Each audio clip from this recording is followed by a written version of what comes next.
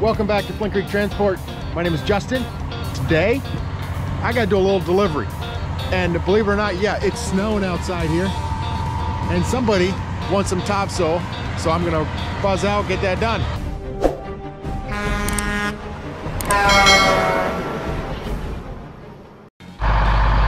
Remember this truck number? Got that load off. Now I am stopping here in town because I want to check out some samples at the guy that's doing our merch store. So he set it up for me online. So far everything's working out well. Got quite a few orders.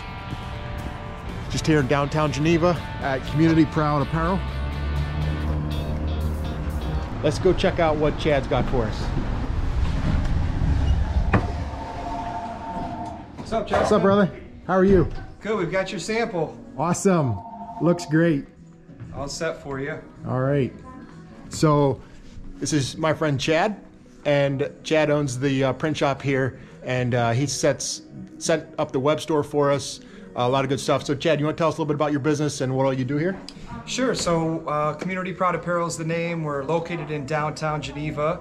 We've been here for a couple years now, but we do everything A to Z marketing. We can design your website. We can design your logo.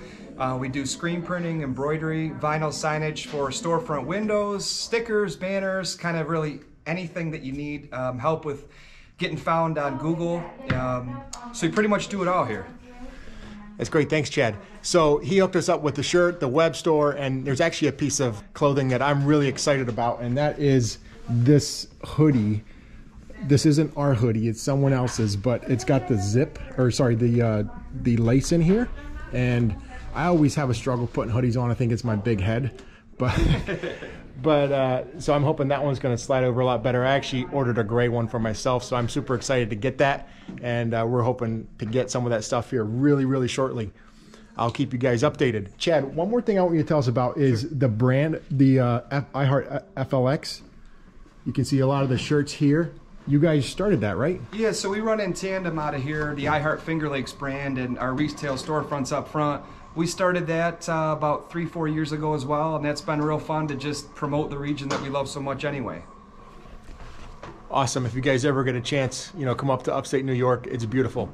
And make sure you pick up an iHeart FLX t-shirt. All right. Thanks, Chad. It's good. All right, guys, let's go see what other truck we can get into. One of our trucks headed out for a load of snow. This is my day today. Financial meeting. My partners. 14 hours later, I'm out. Here's our T300. Don't you think this thing needs a visor? Alrighty, guys, it is on there, looking pretty good. I'm gonna flip the hood here, guys, and show you why we use this style visor and why, if I was ordering a brand new truck, I would order it without a visor.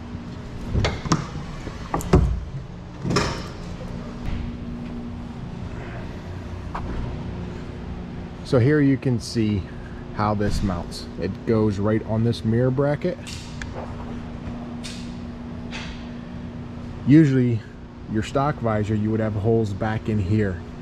And what happens when you put a bigger visor on, they will start to, well, the visor bucks a lot of wind and they start to ream out and you get stuff leaking and the visor starts to flop in, and yeah, you got a mess.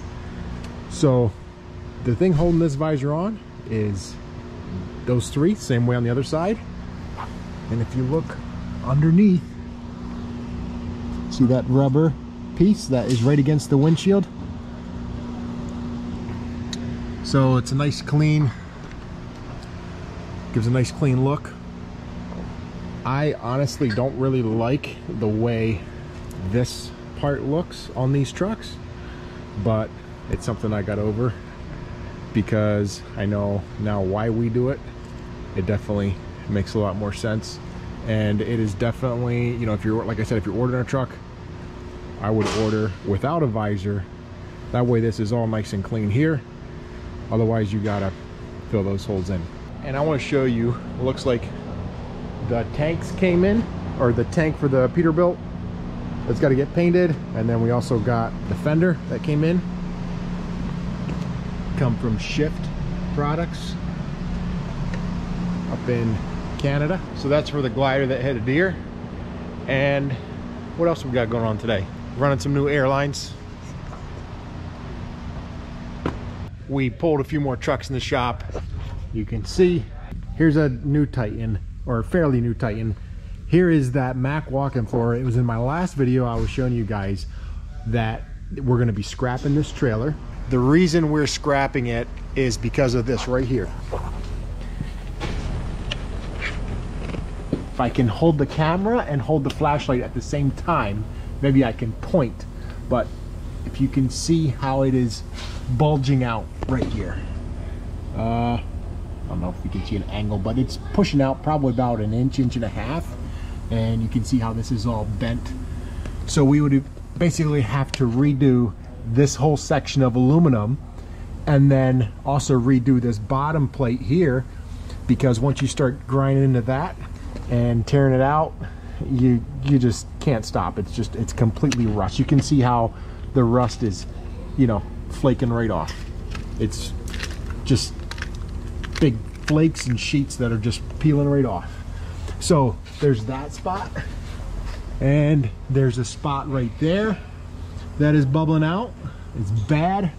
There is also a spot up here that is bad, and same way on the other side.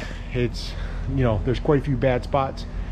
That's where you decide, you know what, it's not worth it, obviously. So our Titan trailers are designed a little bit different, and I'll show you that here in a second. And I don't even know if I said why our trailers rot out, the steel gets all rusty. It's because the salt and the brine they spread on the roads. It's just nasty, nasty stuff, and they do that because of all the snow we get here in upstate New York. And I want to show you up at the front. So this is why we like aluminum trailers.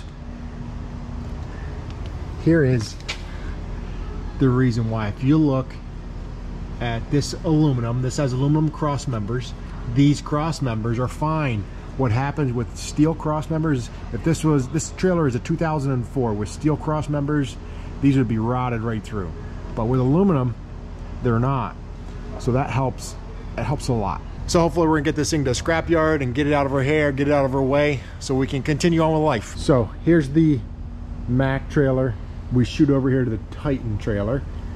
The Titan walking floor is a little bit different underneath. So this main beam right here is all aluminum, and these axles are simply bolted onto the frame.